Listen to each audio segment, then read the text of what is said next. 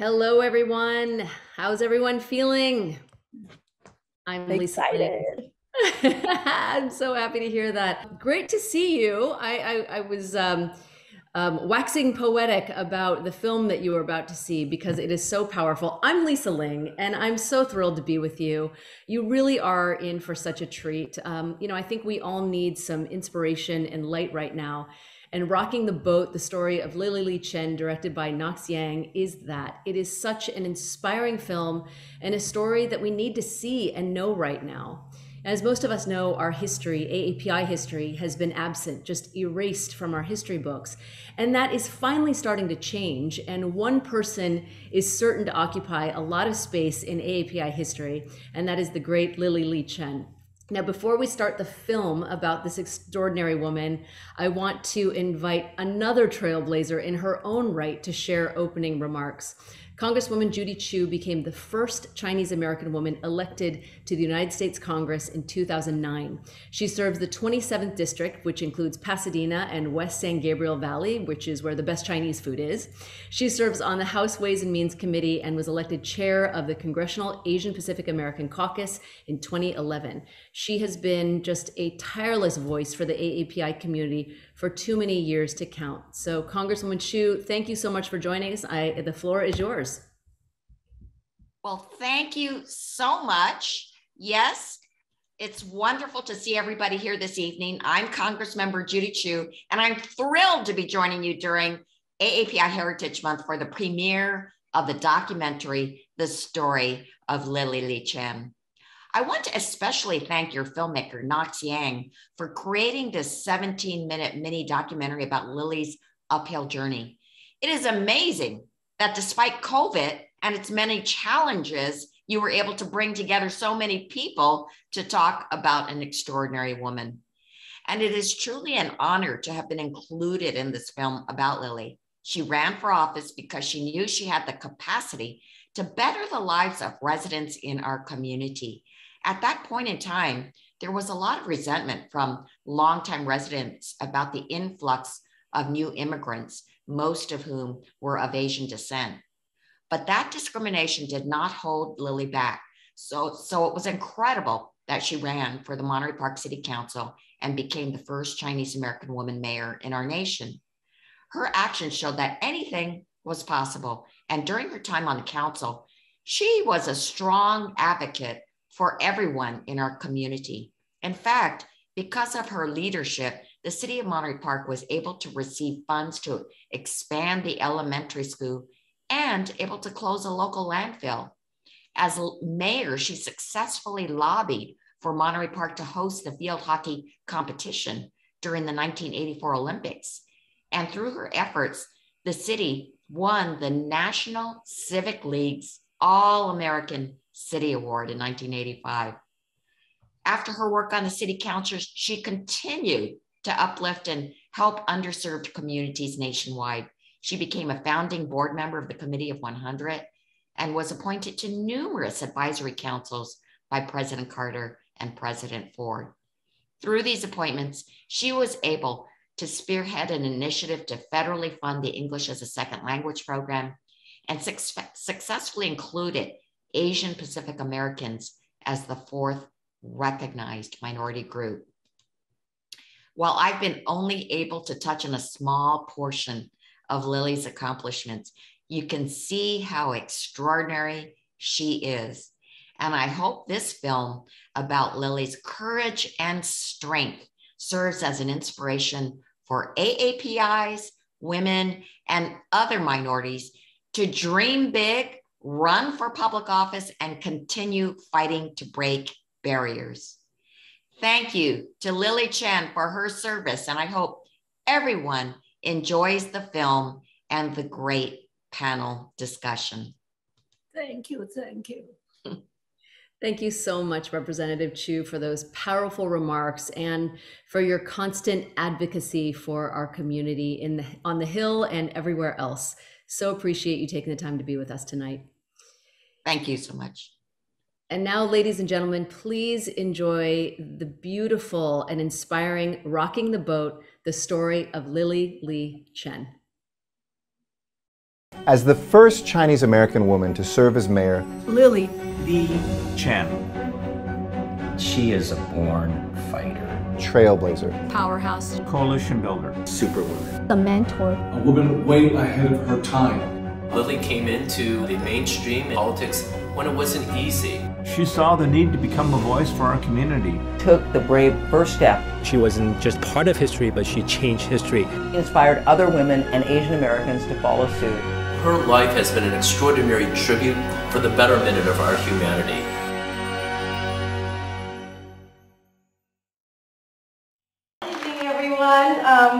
We're going to be brief. We just want to present you a poem about our mother's life. In her youth, she was known as Lily Lee. Little did the world know what she would grow up to be. I was born in Tianjin, China. Because of the Civil War, we took the very last boat, leaving Tianjin to Taiwan. She gave Grandpa and Grandma bundles of joy, even though she knew in her heart that they really wanted a boy. She was the middle of 3 daughters. Her mother was a failure in that she had only daughters. There was no son to carry on the family name. My mother used to tell my father, Lily is going to be the son. Lily is going to make you proud. Lily is going to deliver. She was right. I was determined. I want to prove to my father I can be somebody. Her father was a senator in Taiwan, so he was very prominent. He would give speeches. So he actually was a role model in a sense for my mother and mentored her in speech. She traveled around Taiwan making prize-winning speeches, attaining success far beyond anyone's reaches.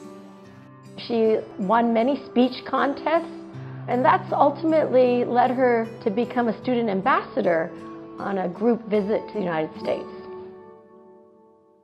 I first came to America, to Honolulu, Hawaii, was to attend the International Youth Leaders Conference. It was a great experience. She was pretty amazed by what the U.S. had to offer, the kindness of the people welcoming her, and John F. Kennedy and a lot of the things he was trying to envision. This actually was a big inspiration for her in wanting to stay in the United States. In 1958, I returned to America, wanting to be an immigrant American under the Kennedy-Johnson's administration. She studied at San Francisco State, met my father.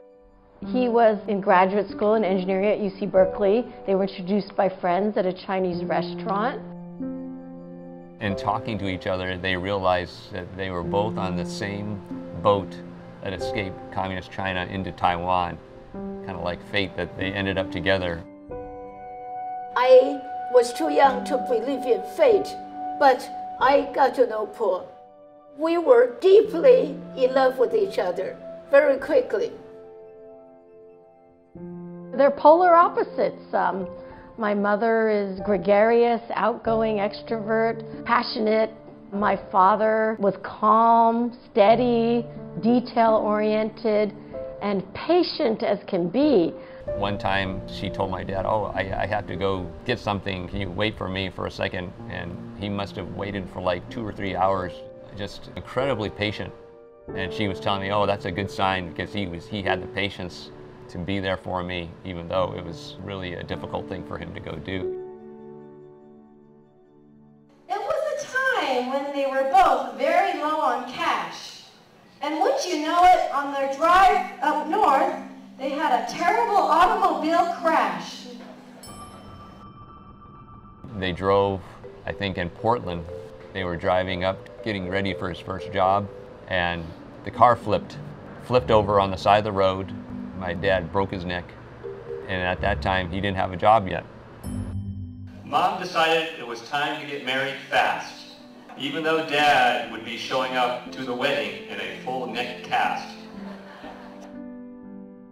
We went to the local court. All these other people were laughing. They said, why they want to be married in a hurry like this? But they didn't realize what is happening to an immigrant person without a home. We have no other choice. If I marry him, he will have a home. My mom had to work 3 jobs in order to pay the hospital bills to fix his broken neck, plus having me and my sister. The amount of hardship that they experienced, I do recall that vividly. It was in Los Angeles the Chens decided to start a new life. And Mom, in those days, it felt it wasn't enough just to be a wife. My mother was a medical social worker initially, working in a hospital. She later transferred to LA County in the Department of Children's Services, became an administrator. When I was around high school, she actually was appointed to White House Committee on Adult Education and also to the White House Conference on Families. For the past 27 years, I worked for the Los Angeles County. I learned how the government worked. Then I found the problems. There were many rules and regulations I really did not feel was practical. Many other regulations I felt that need change. I was in no position to changing them. So that was one of the reasons I decided that I would run for city council. I am going to make the law. The first foray into politics was actually running for city council in Monterey Park in the late 70s. We did have some family discussions. I remember even as a teenager, both of my sister and I said, oh, go for it. My dad, he embraced it completely also. My father was unusual for an Asian man. He believed in supporting her in her endeavors, her wishes, her dreams, and her beliefs. When she decided to run for mayor, he actually left his job for a year to commit to supporting her and to actually working on the campaign. He never enjoyed politics, but he wanted to work for me, for the community, because that was my interest. We were 100% in, all in on her pursuing her dream, and actually it was a family affair. I actually went door to door with her. We have a lot of fundraisers or banquets just to sit there and kind of observe the presence that my mom Lily had in the room when she was to be able to speak to her supporters and the energy that they got. Really powerful. My most interesting experience was candidate night. For the first time, I had the opportunity to speak to a general public. As soon as the meeting was over, I had so many people, young and old, flock to me. They said, Mrs. Chen, we didn't realize you have so much concern about the problems of the city. You're not a stranger. You are one of our own. Can I volunteer to help you? She got so much support from the community. It was just incredible. Her ability to articulate what she wanted, her vision, her strategy, blending of cultures, really representing the entire community, just a combination of all those different things, those were powerful. On June the 3rd, 1981, when the result was published, I lost the election by 28 votes. So it was incredibly close. And it was her first time running. I wrote a letter to the editor. I said that I feel like a winner. I was very grateful to receive so much support. Not only I rejected the recount, but also I went to the city council, congratulated him. We were empowered, emboldened by the result, and that just made the next campaign to run much more strong. When I tried again in 1982, I had this overwhelming support because they said Lily deserved a chance. In 1983, the year Lee Chen became mayor of Monterey Park. Can you imagine how ecstatic we were to find out that she got the highest vote count in the history of the city? It was a first for the country, the first Chinese American female mayor in the United States. The election signifies many things. It symbolizes the fact that the glass ceiling, particularly for Asian American politicians, has been broken. She was a trailblazer, what can you say? I have to say, I have experienced the best and the worst. In 1982, one of the new members of CACA, the Chinese American Citizens Alliance, was Lee Chen. We learned immediately that she was involved in some new controversies in Monterey Park because of the growing Chinese population there. Monterey Park at that time was a third Asian American, a third Hispanic, and a third white. But there was definite prejudice against people from Asia that came over. When I was growing up in the 80s, I was considered an ABC, which is American-born Chinese. And then there was folks that immigrated, they were called FOBs, fresh off the boat. The reason I did not want to recount was because during the campaign, I have already experienced the resentment from the old-timers. When I walked door to door, the minute people saw my face, they closed the door. They did not like to see me. They did not like to see an Asian face. And I already know about their resentment. My husband and I moved to Monterey Park in 1971. And just one day it seemed like downtown Monterey Park was full of Chinese signs that we couldn't read at all. The rest of us felt like, you no longer live here. This is no longer your city. And it was people very upset. So my husband and I, we worked on a petition with several other people. When Frank Curry presented the English-only proposal, the first thing he said to me, "We are tired of you people taking over our city." At the end of his presentation, he threw U.S. Constitution to my face. Now, he was mad, you know. Hey, this is our country, too. People going around threatening people. They did graffiti on the theaters saying, Asians go home. A gas station had a sign that said, "For the last American to leave Monterey Park, please bring our flag." It was so insulting. The target was toward me. I felt sorry for poor Lily because she's always was in between. She advocated for everybody in the community, and that made her sometimes a target for everybody. Because of this sentiment, the first thing I did when I took office as the mayor, I applied to All American City through USA Today. I was hoping the newcomers would feel the pride. I hope that the old-timers will say, yes, give them a chance. It takes time for them to assimilate to become full-fledged Americans. The difference is only you came here earlier than the rest of us. Lily tried very hard to be a good council member. I have to say that. I didn't always agree with her, but I said some of the decisions were not easy to make.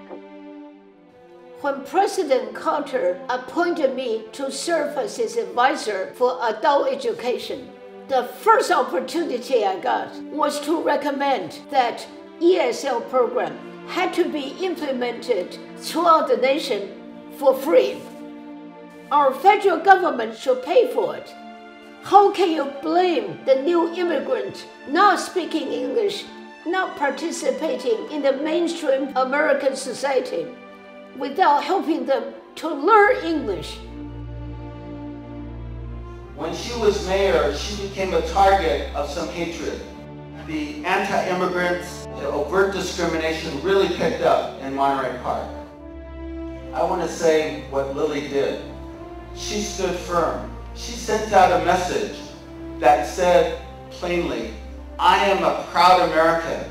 We immigrants are proud Americans, we will not leave the city, and we will raise the American flag because we love the flag and what it stands for, liberty and justice for all and freedom for all, no matter where you come from, even if you have an accent. This is America for all, justice for all. That's what Lily stood for. Thank you, Lily.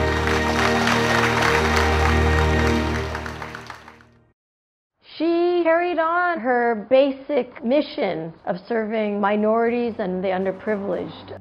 On the Monterey Park City Council, she focused on making things better for the residents of the city. She worked to close a local landfill. She sought funds for the expansion of an elementary school. She successfully lobbied to have Monterey Park host the Olympics field hockey games. She started the Chinese Political Action Committee, CPAC, one of the first political organizing committees to give voice to Asian Americans. She served on the Democratic National Committee. She also ran for Congress. I know she wasn't successful, but I know she gave it her all. And whenever she got involved in anything, she really put her heart into it. Lily was founding member of a number of prominent Asian American organizations providing critical services to the Asian American community. She partnered deeply with people of different backgrounds. Many people after her have been encouraged to run for office and to take on leadership roles. The first Chinese American, the first Asian American, the first woman, but always working to be the mentor, the teacher, the enabler, working hard to make sure that although she was the first, she would certainly not be the last. Thank you, Lily Lee Chen.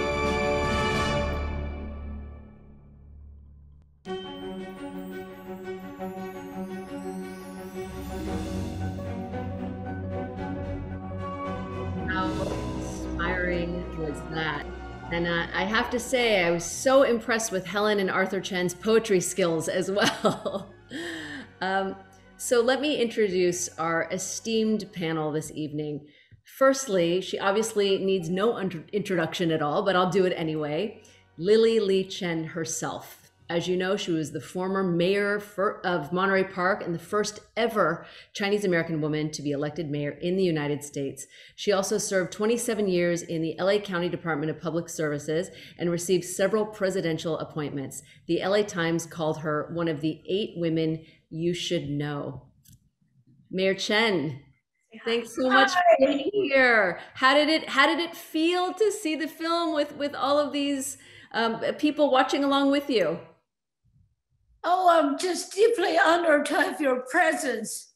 I'm just... I want to ask you about Paul a little bit later because he sounds like he was such an extraordinary supporter of yours. So I'll be talking to you about that in a little bit.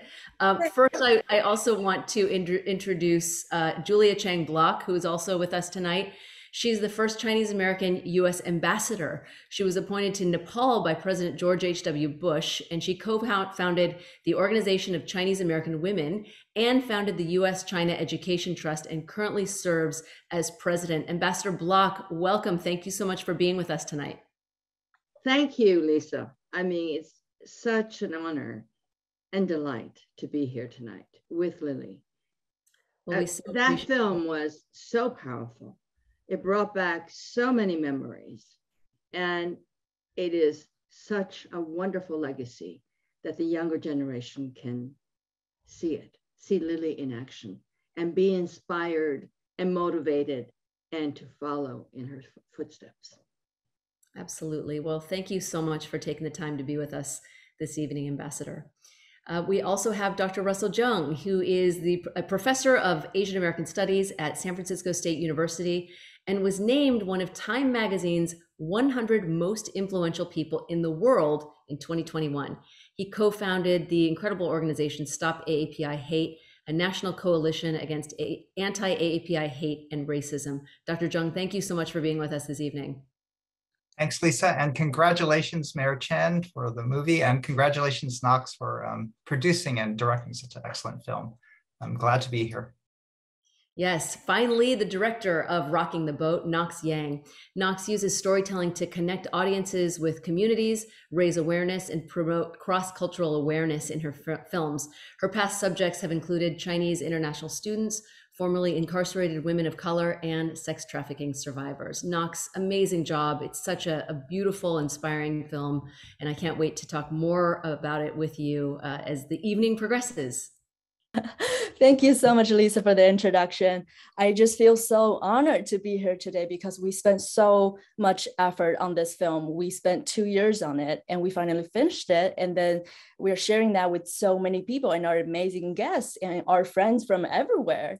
When we're getting the word out, we have friends from China, like showing so much support. And we know I've seen familiar names in our attendees, and I know we have friends from China, and it's super early there. So thank you so much, everybody, for coming to our event. We're so honored. Well, Nox, thank you so much for bringing Lily's story to the forefront so that so many more people can know about it. Lily, I want to ask you the first question. Here's your opportunity to talk about Paul. When you lost the first election by 28 votes, Helen recalls you confiding, "We lost the election, but the campaign strengthened our marriage." Now, campaigning was incredibly stressful, but Paul supported you wholly. So can I ask you more about Paul? First of all, where can we all find a Paul? And look, gender roles were very different back then, but what did it mean for you to have such a supportive husband at that time? Yes.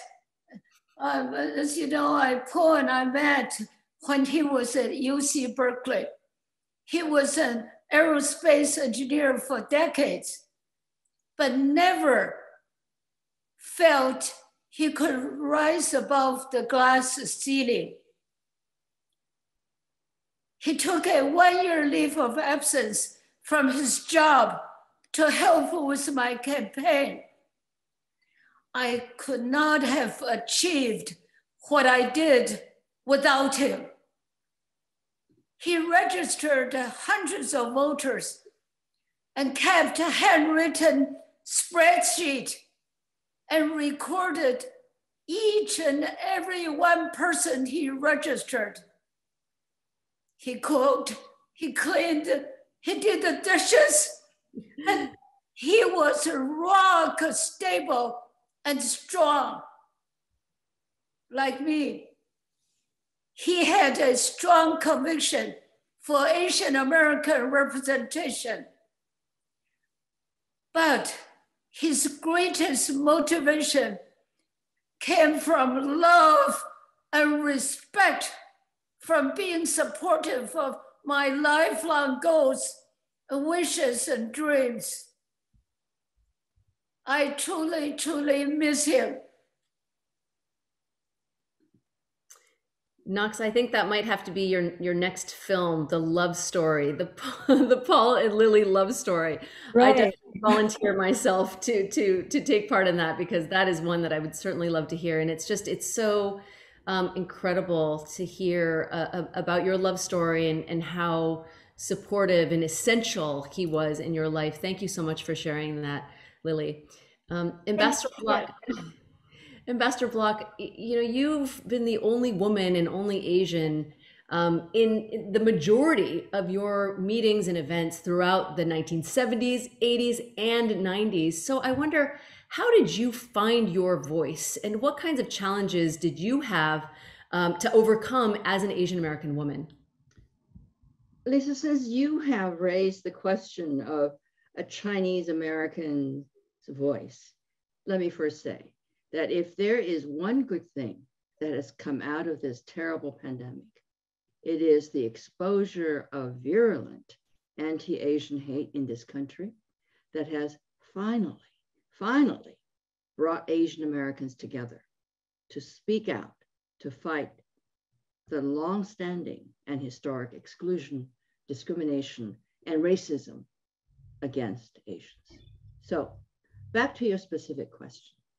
It's very much an Asian story, how I created my voice. Hard work, always doing my homework, and always being prepared. Coming to America when I was 9, not speaking any English, my father drilled into me his mantra that as a Chinese American, I can only succeed in this country if I worked hard, studied hard, got good grades, got into the best schools, and did better than my white American classmates. Somehow, I decided in 6th grade, less than a year after arriving in America, that I wanted to run for class president. I don't know why I decided that. My father was absolutely shocked when he saw me making my campaign posters, promoting myself. This was not what a good Chinese girl did in those days. The gender stereotyping kicked in. Chinese girls are supposed to be modest and submissive, seen but not heard. I remember that in China, I was not allowed to eat with my parents until I was 8. And I was told not to speak at the table unless spoken to. But you know, my father did not stop me. And I went on to win. I ran for office again, not like Lily, but in high school, for vice president of the student body. And I won again. Running for office and competing against white classmates taught me how to play the game in America, to speak up when Asians are generally taught to keep quiet. I learned how to navigate comfortably between two cultures, to mainstream. This would be very helpful when I started working. I noticed that in America, the squeaky wheel gets the oil, not like in Asia, where the nail that sticks out gets hammered. I learned to participate, to raise my hand, to ask questions, and to speak my mind. I honed my speaking skills and was prepared for meetings and volunteered for all kinds of assignments, but mindful always, because I am Asian, to be polite. As a result, I don't know how many times I've been told that I speak such wonderful English. Where did you come from? Or which country did you represent as ambassador? Even my friends told me I was not like other Chinese they knew, that I was too American. I leave you all with a question. Do you think that was an insult or a compliment? Thank you. Thank you, Ambassador Bloch. Certainly an important question to ponder, especially these days. Russell, Dr. Jeung, you know, we saw what Asian hate looked like in the film with the English-only legislation proposal. And today, incidents of violence directed at the AAPI community have just risen exponentially. What parallels do you see between what happened in the 80s and now? And also, you know, you co-founded Stop AAPI Hate, which is the first organization to record incidents of hate against the AAPI community. Where are we now? And is progress being made to stop the attacks? And are AAPIs becoming visible in the ways that they should be? Yeah, thanks for the question, Lisa. To start, you know, what are the parallels when Mayor Chen was in office in the 1980s and today? Asians have historically and continue to be considered the yellow peril. That's the stereotype, one of the stereotypes we face as being perpetual foreigners who don't belong. We're outsiders who are supposed to be excluded. And so in Monterey Park, when Chinese began to come in larger numbers, and today, as we have more demographic change, I think a lot of communities, a lot of white communities feel threatened by the incoming changing demographics. So what's similar is actually the yellow peril fear. And today we have what's known as the Great Replacement theory. This is a notion that people of color are displacing whites, that it's a strategy, it's a calculated conspiracy for people of color to replace whites. And that fear of replacement is fueling an anti-CRT movement, a critical race theory effort to get rid of odd types of teaching in schools. And so we have to be really concerned that this long-standing stereotype has been invoked again. What's different now, though, is that, well, there are more Asians, there has been more change. And I think that fear has even grown more deeply. And because now we have social media today, people get fed conspiracy theories. People are stuck into their own segregated social bubbles. So they hear the same type of political ideologies that foment racism, that encourage more political division. So what's happening now is that we have this renewed surge of anti-Asian racism. It was there in the 1980s, and then it gets re-invoked by political rhetoric today. The President Trump's term, Chinese virus, really was deadly. It led to hate speech, that led to hate violence. And so in the last years, our survey said 1 out of 5 Asian Americans have experienced racism. That's 4 million cases of hate. This is pervasive. This is violence. This is traumatizing for our communities. We just sadly had to grieve over the Laguna Woods shooting. And then now we had to deal with the Uvalde shootings. And so we have increased violence. And what's given us hope during this dark time is that we have role models. You know, history's repeated itself with the Yellow Peril, but quickly, history's repeated itself with that Asians have always fought back against racism. We fought against Chinese exclusion. We fought against Japanese American incarceration. Mayor Chen showed us a way how to fight back against the English-only movement in the 1980s.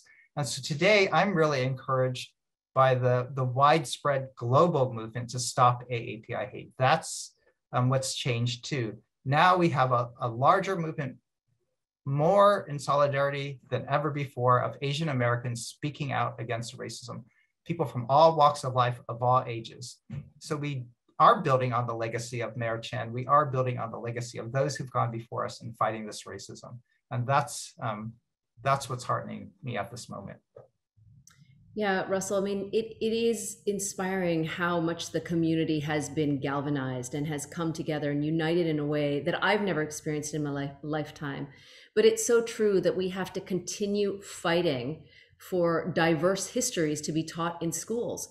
I mean, when I was growing up, if I had known about these incredible pioneers, right? If young people are able to get connected to stories about people like Mayor Chen or Ambassador Bloch, it will allow them to feel like they are part of this country. What happens when Asian American history is absent from our history books? It becomes so easy for people to overlook and even dehumanize an entire community. And that has been what has been happening over the decades, and particularly over the last few years. And so the only silver lining I see is that the AAPI community has really woken up, and we refuse to remain on the sidelines anymore. We refuse to stay on the periphery and have our voices silenced. And we have people like Mayor Chen and Ambassador Bloch to thank for exerting your voices and being unrelenting and running for class president in the 6th grade. This is so inspiring. Nox, I want to talk to you. Where did you first learn about Mayor Chen's story, and how did you go about putting it all together pre-vaccine when the main subject was at risk? You know, as someone in her 80s, what were the challenges in making this, and what was your objective ultimately in making this film? Right, those are great questions. So we're talking about, we should share the stories, share the role models. And that's how I got started. That's how at the very beginning, how I got to know Lily. Because back in 2020, early 2020, when COVID first started, I was in my 2nd year at UCLA. And then I saw firsthand how my friends, how my classmates were judged or, just direct discrimination or prejudice because they're Asian, because they look Asian. And then so I, as a student, I felt the need to, speak for my student community. And then I started running a campaign in the student government for the position of international student representative. At the time, I didn't know Lily yet, but, I was running the campaign. And then it was very difficult because I grew up in China and I came to the United States only in 2018. So when it was 2020, I had only stayed 2 years here and I had no idea how to run a campaign. the US politics is all new to me. I had no idea. And because of, the language barrier, the cultural barrier, I had nowhere. I had no mentors on, running a campaign. I don't even know to find a campaign manager. So, not surprisingly, I lost the campaign when the result came out in early May. So it taught me a hard lesson, how difficult it is to speak for our community, to try to win, to fight for a position for our community when you don't have a mentor, you don't have a role model. And then just like a miracle, only a couple of weeks later after the campaign result came out, I received an email from a friend who's actually here today, Edward. He introduced me from Clea. He introduced me to Lily and saying, there's this amazing first Chinese American woman mayor, and she wants to make a documentary. She's looking for a documentary producer. And it was mind-blowing to me because it felt like, oh my God, someone else, also didn't come from this country, come from China as an outsider, as a woman of color, run a campaign and almost 40 years ago in the 1980s. And it was an actual political campaign to be the mayor, to be on the city council, and she actually won. So it was mind-blowing to me. And it, just immediately, it's no brainer. I said, this is the project I want to work on. This is the story I want to tell. Because it inspired me so much, and I believe it will inspire so many people. And that's why, that's how we started this journey. And 2 years later, we are here today. It's just amazing. It's been such a wonderful journey. And we have this finished film here to share with everybody. And I really wish everybody, take away to learn from Lily's story, to know that we have these amazing trailblazers, and we have had these fights. And, some things have changed over the years, some things haven't, and we still need to keep fighting. I think that's the purpose of me doing this project. Well, Nox, we're so glad you were able to make it, because it is not only a beautiful film, but it's an urgent and important film. So thank you so much for your tenacity in seeing it through. Mayor Chen, I have a question for you. You have accomplished so much throughout your professional and personal life. I wonder if there is a particular accomplishment that you are proudest of. I think that the most important message I want to give is my interest and come to help prepare for the next generation. And the leaders of our community, with the best blend of the East and the West, together we can make things happen. Together we can succeed. Well, thank you for that. Ambassador Bloch and Dr. Jeung, over the past few years, the AAPI community, has really been so battered on so many levels in the wake of COVID, but there have also been so many firsts and triumphs. How should we reconcile these things? Ambassador Bloch? That's a very good question, because through it all, with the surge in anti-Asian hate, I still believe in America. I believe that this country has been good to people like us here, even to Asian Americans, even though we've been discriminated against. So I've always asked myself this question: in what other country in this world would I, a first generation Chinese American, Asian American, be able to become ambassador? I think I can count on my one hand. So America, after all, is still a country, in my mind, a country of opportunity, where it's not your class. It's not so much how much money you have.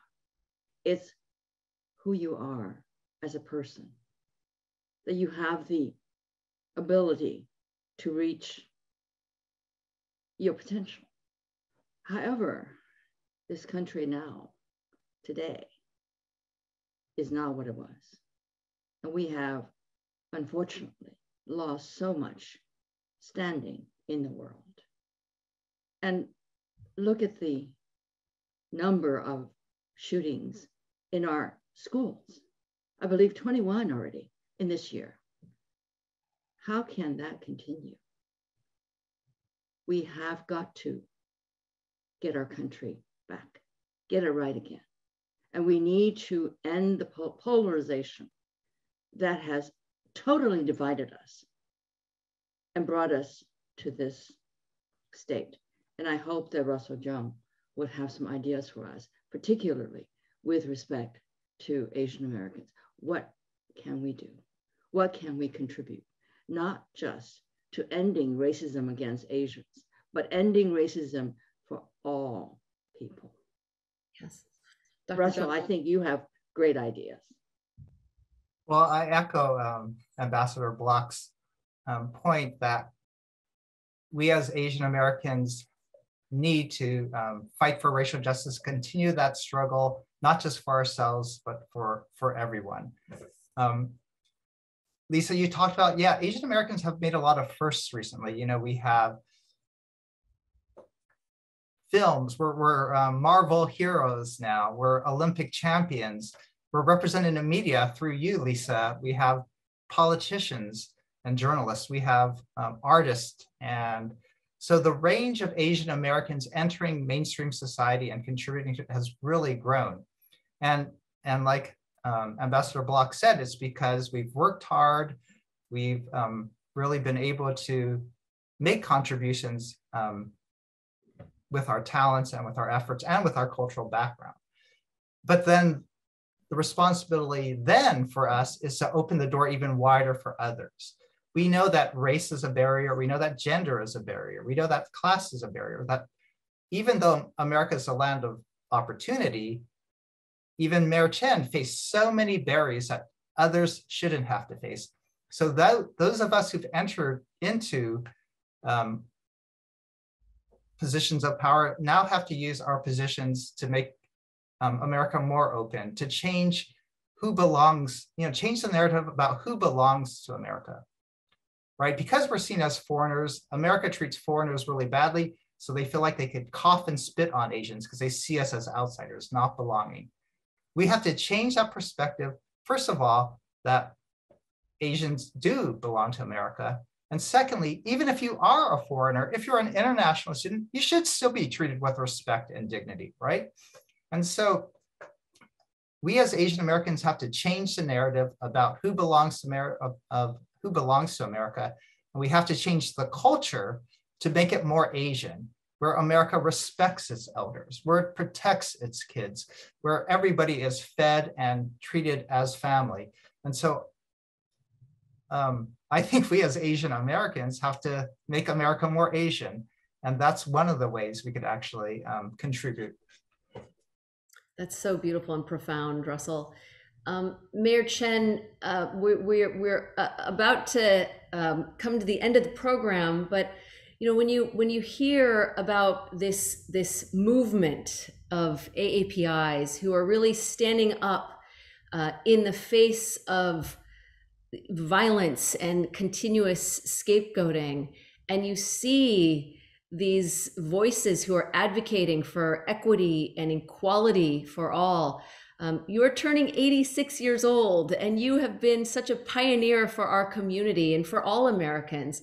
I just wonder if I could get your thoughts and your perspective on this movement that has really arisen in the last few years. I do see hope, and I see light, and I see so many younger generation of Asian Americans are future leaders. They're self-pride. They're too proud to be Asian Americans and to be Chinese Americans. And I see the togetherness, I see the opportunities being presented to all of us.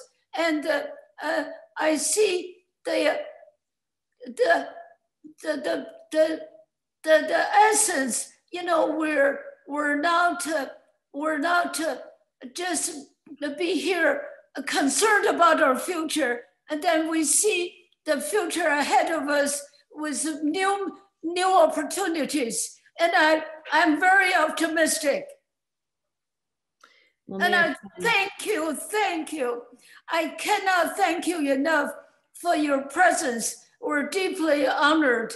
And we need you. We need an advocate like you.